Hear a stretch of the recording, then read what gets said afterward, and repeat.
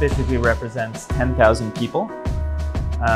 It's organized into a series of 6 villages, and each of those is broken down to neighborhoods. So each neighborhood here is about 2 hectares. It has everything you need for 300 people to live, work, and gather. There are also provisions for energy generation, water collection, food production that are integrated with each of the neighborhoods.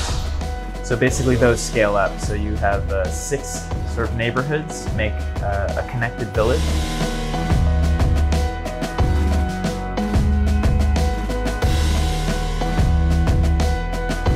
This is really new ideas, new creativity to solve the urban crisis and looking at the urban solution. That's what Floating City is all about.